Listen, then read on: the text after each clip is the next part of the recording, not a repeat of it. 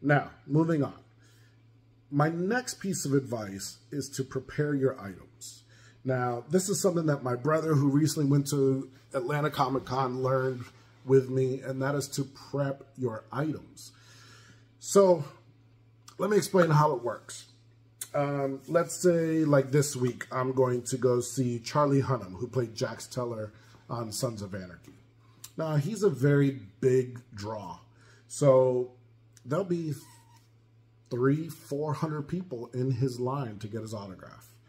And while, you know, as a fan, you want to have this like long interaction with them and that kind of thing, it's usually pretty fast. The bigger the draw, usually the faster they go, because they're trying to get to everybody, which I completely understand.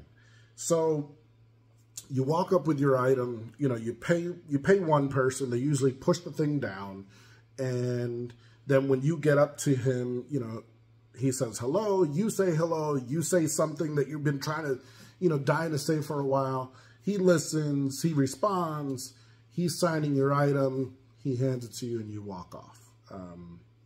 Now, what is the problem with that? The problem is that you have to be prepared. The more prepared you are, or your item is, the more likely you're going to get what you want. So what do I mean by that? Well, same thing with the paint markers. I bring my paint marker, I put it on my item, and I say, here, I want this sign in this paint or this color. Why? Because if that item just gets passed on, the person who you told isn't necessarily going to tell the fourth or fifth person down the line that's handling your item. So that's the first thing. And oftentimes, you're so excited to meet these people that you start talking and you're not paying attention to your item, and they're signing wherever they want or however they want. And you're like, you know, you're enjoying that moment, but then you walk away and you're like, oh, man. And that has happened to me several times. So when I say prepare your item, I mean use some painter's tape. I happen to have green, but normally is blue or red or whatever. It doesn't matter. Painter's tape. Why? Because it comes off your item without damaging it. You can use a sticky note. However, I have found that the sticky note, that the glue residue sometimes will leave a mark on your piece, especially depending on what the piece is. So you just use painter's tape. Nice and easy. You write down what do you want. You write down what color. And super duper important, any quotes. Now, 9 times out of 10, if you walk up to a celebrity and you say, hey, actually, I don't know if it's 9 out of 10. I'm just exaggerating here, but not like I've done a poll or anything. But so most of the time, you walk up to a celebrity, you hand them an item, they're going to sign it. They may include their character name in the movie or TV show or whatever, and then they hand it back to you. So most of the time, you're just going to get a signature. Some of the time, you're going to get a signature with a character name. Almost never do they do quotes on their own. So what I mean by that is, if you leave it up to them, they're looking at the line, 300 people, they're not going to do quotes. Like if they did it for one person, they're going to do it for everybody, right? So they don't do that. They'll just sign it, sometimes a character name, here you go. Now that's not to say that some people don't. Some people do because they're awesome. But most of the time, you're just going to get a nice signature. That's it. So when I say prepare your piece with a quote, that is the best way of possibly getting that quote. Now, some celebrities don't do quotes at all. They just won't do it. Like Charlie Hunnam is one. I'd love to have him do a quote.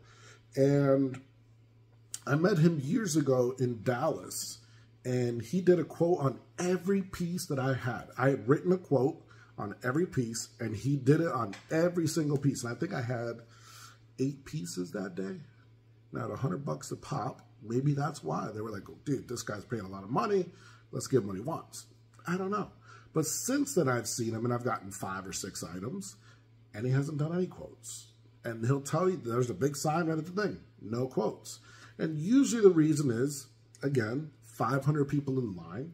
the longer it takes for him to sign each piece, the longer he's going to be there. The more people have to wait, the more upset they are. And sometimes they just don't get to everybody. And that's a bummer for everyone involved. So I always suggest have your pieces ready to go with quotes, with whatever you want written on it, and especially where you want it. That is huge, guys, huge. Have it where you want it. Now, I recently did a video where I had a Mark McGwire magazine that I got signed. And I did the quote, you know, this sticky note and everything else. And it got signed where I wanted. Now, I already had that signed. That magazine was already signed. It was signed in a place that I didn't like it.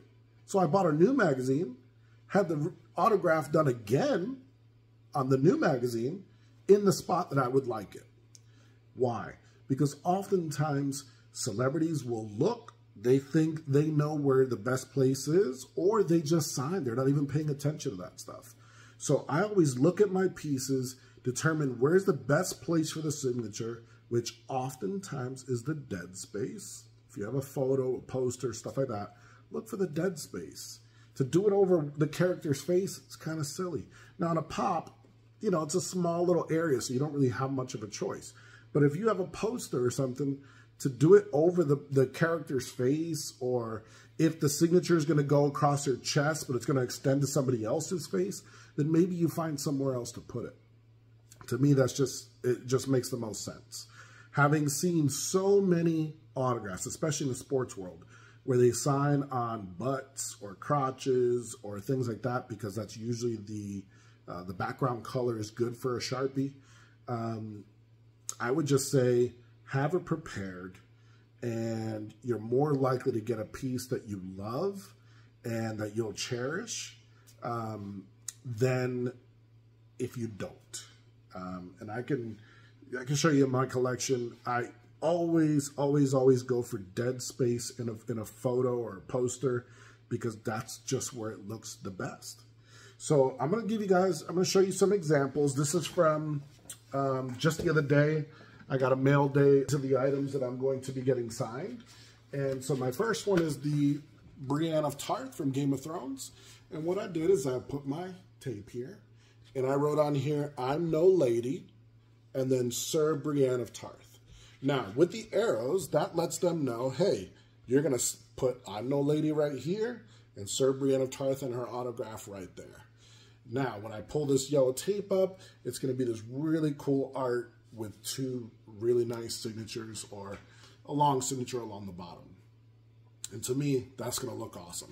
Now, I have chose to do it in silver to match the rest of the piece. So I'm going to have it done in silver paint pen. So that is one of them. Then I got this one. Now, this one I am still deciding on what color.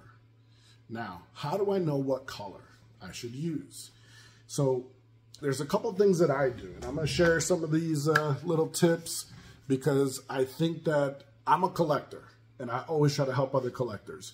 You'll see sometimes I'm at a convention, the celebrity will use my marker, and the person behind me see how awesome it looks and says, "Hey, can I borrow your marker?" I'm like, "Sure, go ahead," because as a collector, I'm looking out for other collectors, you know what I mean? And I'm looking out for the celebrity, trying to make the experience the best that I can. And if they like my marker better than the one that the celebrity might use, then hey, I'm going to do it. So here's a little piece of something that I do. You don't have to do this, but I figured it's something that I do, maybe it'll help. So I went on eBay and I looked for a display, and I bought the cheapest one I could find. And it happened to be Robert Pattinson from Twilight. I didn't care what it was. The reason I bought it is because I wanted to test my markers in the different colors on different spots to see what they look like. Now, oftentimes, just like with the Game of Thrones, this is pretty much black. So depending on the marker you use, it's either going to look awesome or it's not going to look so good. So what I did is I have this, and you can see, I kind of just write my name or write whatever the color is or whatever, things like that. But the point is to try the different colors on black or on lighter spaces and see what the markers look like. And again, because this is the material that I actually get most of my autographs on, these displays, which are metal, it's going to show me exactly what I want. So for instance, you know, I'm looking at this one and it has a lot of browns, it has some silvers, but when I put the silver on it, it doesn't look great. So I use this just to kind of test my markers and see what will it look like. Okay, so that's trick number one. The second thing is I use a sheet protector. So, part of my head right here. So just your standard sheet protector, they're cheap. You know, you can get clear sheets, whatever you want. Then I cut this and I open it up so that I can get little strips. And then what I do is I put my color, I just kind of sign something, and this is purple. So I signed my name and then this is purple. Now I do that because then what I can do is take this and put it on my piece and see what that's going to look like. Okay, so if I hold this back here, does it look good? Now, will it look much better over here? Absolutely. Now this is a prime example of what I mean by know where you want the signature and then mark it. Because if I just walked up to somebody, let's say Brienne of Tarth, Gwendolyn Christie, I hand this to her and I say, yeah, you could sign it anywhere you want. Chances are it's going to go right here. Somewhere in this area. And the problem is, depending on what color is used, you're not even going to see it. Now, that purple doesn't look horrible. The pink probably looks better because it stands out a little bit more. You know? So I use this to kind of test my markers, to test what's going to look good. Does the white look good there? It looks okay. Oftentimes I go with the blue because for some reason the blue just looks good all the time. Now on this one, not so much. Now I would think, okay, Game of Thrones, there's a lot of blood, there's a lot of gore, maybe red. Okay? I don't love the look of that. I don't love it. So I got to think, okay, lighter color. Maybe yellow. I don't know. So this one, the reason I haven't chosen is because, honestly, I'm just not sure. Now, this is a gold paint pen. And as you can see, it kind of just blends right in. It fades out. You don't even see it. So I'm definitely not going to go with that. So I'm still undecided on this piece. But this is just a nice little tip. Make these little pieces, and that way you can try them. When I was doing my Mark McGwire cards, I kind of forged his signature a little bit just to kind of see, okay, that's a standard signature that I had from his other cards, just to see, okay, that's how big he usually does it. So let me compare that on this card to determine where's the best place to put it. Because if I put it here, it might be covering his face. If I put it here, it might be... So this allows me to just move things around without damaging anything. So that's a little tip that I do that has helped. But again, most important, write where you want it and what you want. Here's my Shazam, and I'm going to have him right on there, say my name. It's a quote from the movie. I just think it's funny. So I'm going to have him do that there. Now, I've chosen to do this in gold. So I'm going to have him sign in gold right there. And that's going to look awesome. Moff Gideon. This one was hard, choosing the color. I wanted to go red because, you know, they use the red lightsabers for the bad guys. I thought about black, but black to me is so boring. So I tried all sorts of things, and I was going to put it up here. I didn't want to go on his clothes. That's probably where he'll go because I've seen him do it before. I don't want it on the clothes. So I found this dead space in the bottom that kind of just has his fingertips. And I thought, you know what? I'm going to try for it there. Now, I've gotten his signature probably 15 times at this point. He is awesome. And he does pretty much anything you ask him to do. But every once in a while, he kind of feels like, hey, I think it'll look better right there. So he'll do it up there. And I'm not going to fight him on that. But by having it marked nice and early, chances are, or more than likely, he will do it like that. So on this one, I actually decided to go with the red, but because I'm doing it down here, it'll stand out. When I tried the red up here, did not look good. So there's one. Here's Neville. And I'm going to go ahead and have him sign Neville Longbottom up here. And I'm doing this one in orange. So that's going to be there. And then I had him put the quote, "You and whose army," in that box. Now, the reason I put the box, if I just put it this piece, he can sign over here, he can sign on his legs, things like that. So by trying to keep it in this box, I kind of keep it under control a little bit. Now, that's especially important for pieces that you're going to get multiple signatures. So for instance, when I get that Iron Throne signed, I will have a box made for her to sign in. And the reason is this: you don't know what someone's going to sign it or how they're going to sign it till they do it. Now, Giancarlo Esposito, Moff Gideon, he is awesome. But I remember I gave him a piece that had dueling lightsabers. And I was like, hey, just sign it somewhere up top, right? I was kind of being generous with him. I didn't mark it. And he signed huge. Now, normally his signatures are pretty, standard. This one, for some reason, he signed it like that. And he took up so much of the space. And it was supposed to be like a Star Wars universe piece. So it's going to have 20, 25 signatures. After his signature, I'd be lucky if I get 10 because it's so big. He was awesome for it. I loved it. It looks great, but it just changed the plan of what the piece was going to be. So anytime you're going to get multiple signatures, you definitely should have a box laid out for them to sign it. They don't mind. They're like, hey, perfect. They love the idea that it's set, it's ready to go. Tell them exactly what you want. They can give you exactly what you want. You walk away happy. They walk away happy that you were happy. So there's no issues with that.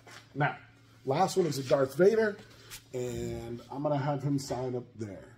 And so there is a quote, and then there's a Zotto. Now, with Hayden Christensen and some other celebrities, they will do quotes, but they will also charge you for them. Athletes, 100%, they always charge you. If you want Hall of Fame this, or RBI this, or MVP, or whatever it might be, they usually give you 3 words and they charge you significantly.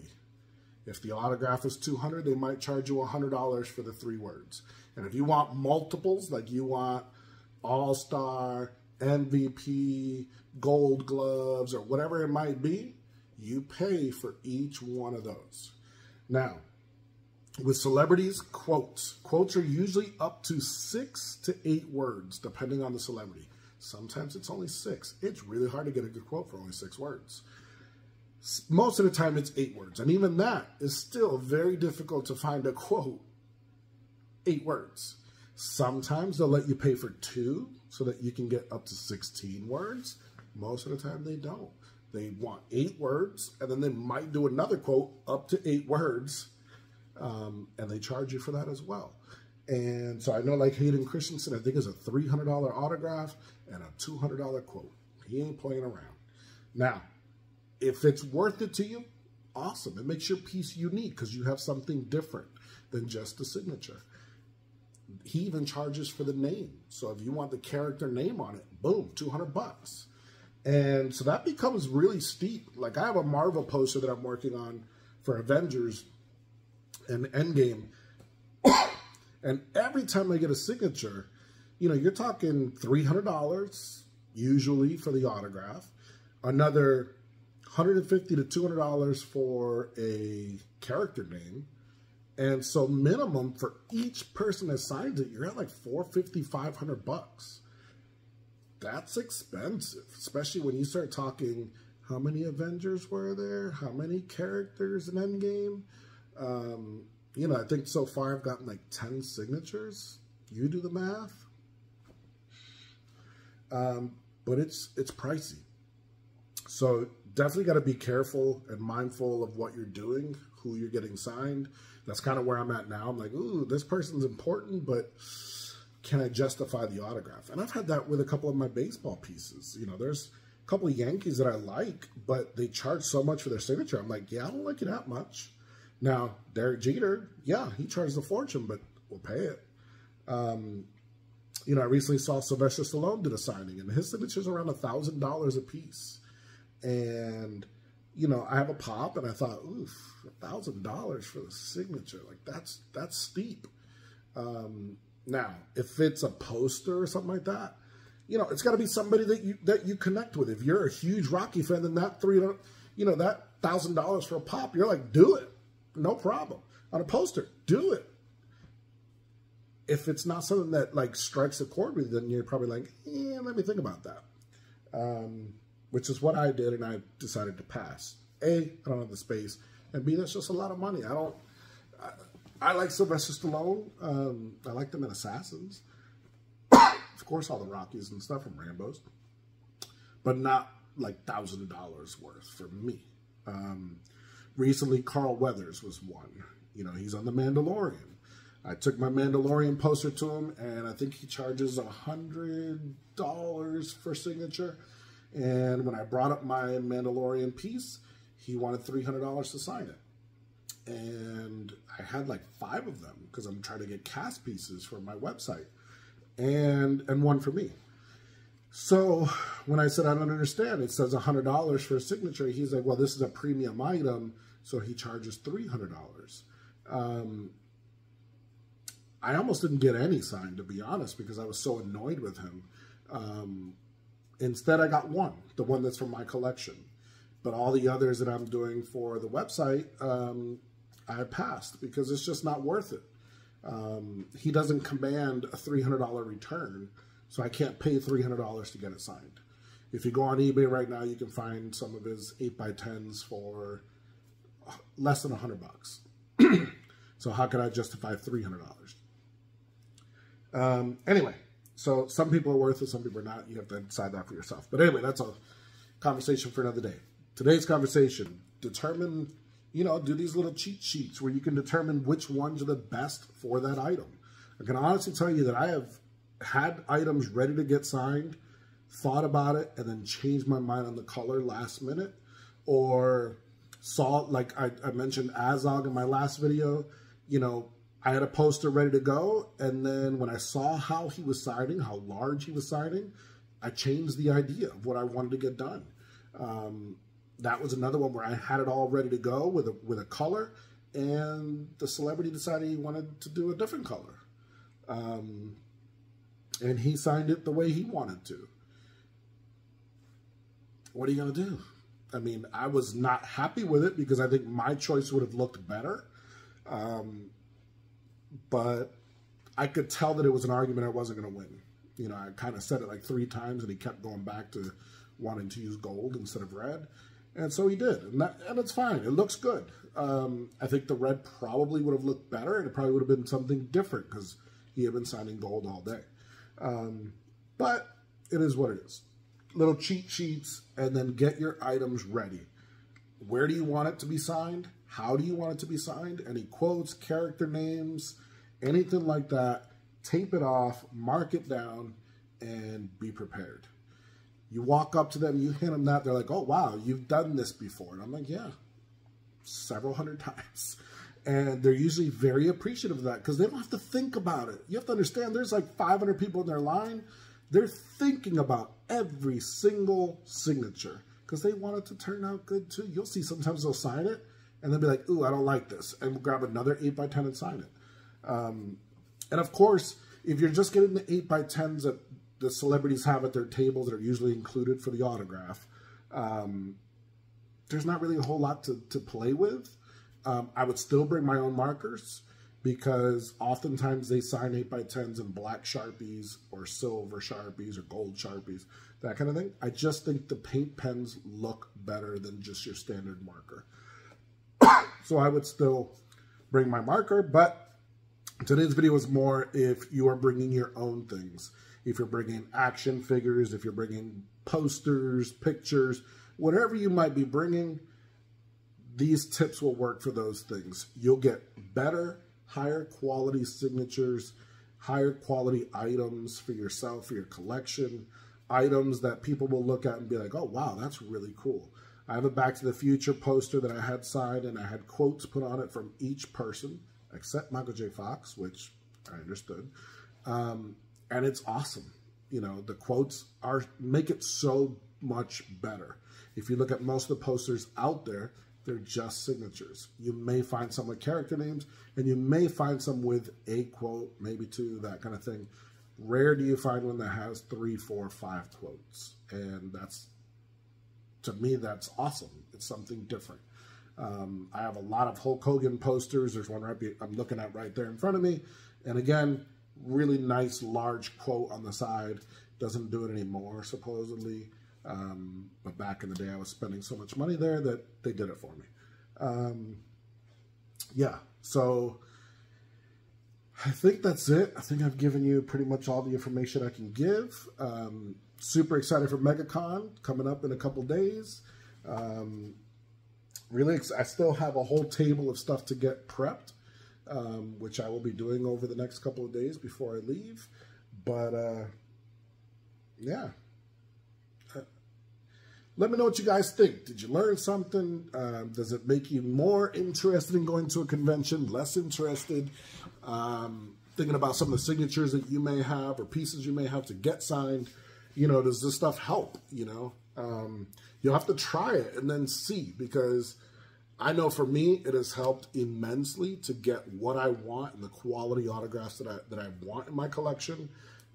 That's why all the things listed on my site, That Convention Guy Collectibles, are also things that I've gotten done in the way that I would want them for my own collection. That's why there's always quotes on pictures and things like that. Very rare do you see that I have something that's just a black Sharpie, nothing else. I do have some of those, and that's purely because the celebrity wanted to do it that way.